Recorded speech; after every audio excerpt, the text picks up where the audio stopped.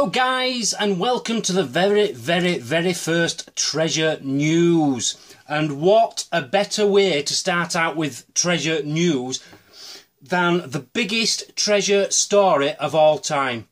I'm not exaggerating, it is a fact. This is the biggest story which has ever come out in the treasure hunting world. Bigger than Tutankhamun's finding him in his little pyramid thingamabob. This is massive, okay? It's all to do with the Nazi gold train which has been found in Poland. A lot of you will know about this because the story broke a week ago. But the story is carrying on. I was thinking it's just a fake story, but it's not. So I'm going to tell you the facts, okay? Okay, so firstly, one Polish guy and one German guy have come forward and said, we have found a train laden with the Nazi World War II gold. Okay? True. This is what apparently has happened. The reports coming out are saying that there could be anything from $30 billion worth of gold up to $400 billion worth of gold on this train. That I can't imagine how much money that is. That's just ludicrous. And these two treasure hunters have been very clever. They've gone to a lawyer, firstly. As soon as they found it, they went to a lawyer and they says, look, we found this. And the lawyers advised them, right, we'll send a letter, which they have. Send a letter to the authorities and say, right, we'll tell you where this is as long as we can have 10% of whatever's on board the train. W piśmie wskazały, że oczekują 10% znaleźnego od wartości tego, co się w tym pociągu znajduje. Więc domniemamy, że te osoby mają wiedzę na temat tego, co tam jest. Very clever, and I don't blame them for that. I would. I think that's fair, 10%. So you think about it. If it's proven there's $400 billion of gold on this train, these two guys are going to get $20 billion each. It'll make them two of the richest people in the world. All for finding a train in Poland. Get in. Now, when I was in Germany, and I know I made fun about the story a lot, but whilst I was there, I was legitimately looking for Hitler's lost gold. Because it's a fact.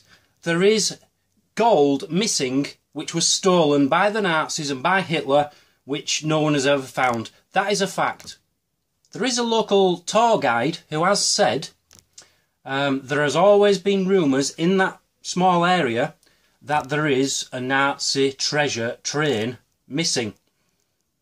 No one's ever found it, but there has always been rumours that there was one there. During the war, people were pretty sure there was a train going backwards and forward, full of gold, full of treasure, going back to Germany, and nobody knows what happened to it. It is a fact that during World War II, there is a castle in this area where it's supposedly being found. There is a castle which has tunnels built underneath it for trains to come in, basically to bring in Hitler's officials, and they could use it as a hotel. That was the plan. It was going to be a hotel for Hitler's officials. Just today, it has been reported that, and this is true, a significant find has been confirmed by officials, and the military are now guarding and protecting the area where this significant find is.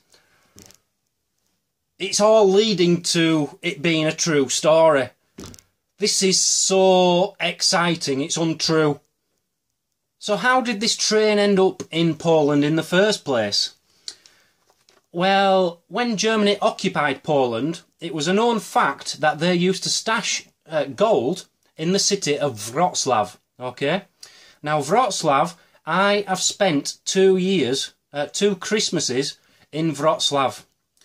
I was that close from this gold. This isn't a million miles away from Wrocław where they've found this train. That's where it comes from.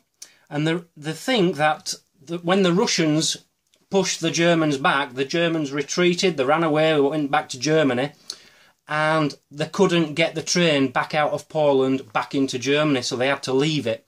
That's the story going around. That's why we think there could possibly be a train full of gold in Poland.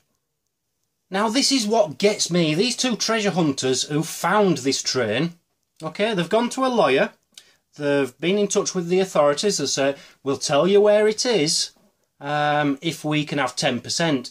Now, these two treasure hunters released pictures showing a ventilation shaft which they went in to find this train, which they're saying is basically the entrance to the tunnel this train is in is blown up at each end so nobody can get in. But they've named the town, they've supposedly named a castle it could be related to, they've shown pictures of the ventilation shaft. Surely the authorities can say, well, thank you for telling us all this, we don't need you anymore, we can find it ourselves from everything you've told us. Why haven't the authorities just found it themselves? Or have they found it themselves? Nobody knows. But they are saying a significant find has been found today. I'd love to be able to tell you what the conclusion of this story is, but I can't yet because nobody knows. They're saying it could take up to 6 months to dig this train out. The authorities and the police or army or whoever who are looking after this area are saying they don't want anyone going near it because it could be booby-trapped, because the Nazis were very well known for booby-trapping things like this with mines around. So they're thinking it could be very dangerous. They're saying it could take 6 months to dig this out, so it might be 6 months before I can update you on this. But as soon as I can, I blooming well will do. And if this story turns out to be true, okay, and they find this train and it has got billions of pounds, billions of dollars worth of gold on it, whose gold is it? Who gets the gold? Poland are going to want it because it's being found in Poland. Russia are going to want it because they're saying a lot of the gold was stolen from Russia. Germany will want it because they'll say they had it at the time. There's going to be dozens and dozens of countries wanting this gold, and potentially millions of families putting in claims as well. You know, if you had a Jewish family who had to go to a concentration camp and got killed, and they took the ring off, or and a necklace maybe, you want it back. It's on this train. If this goes to court, if this is found and goes to court, this will be the biggest court case of all time, bar none. You will literally, the potential is for literally over 1 million people claiming part of this gold. I'm fascinated. I'm absolutely fascinated. This is bigger than the O.J. Simpson court case, I'm telling you. Massive, massive. I'm absolutely fascinated by it. I've never heard anything as exciting in my life. A little bit more news coming out today. They found, inside a pyramid in Egypt, they found an embalmed pharaoh, a pharaoh's body, yes? And apparently it's been embalmed in chocolate and hazelnuts. Chocolate and hazelnuts! Now, it's not been confirmed, and we don't even know if this is a true story, but they're saying this could be, it could be the body of the legendary pharaoh Rocher. Stay tuned. If I hear any more, I'll let you know. This has been Treasure News. Catch you next time.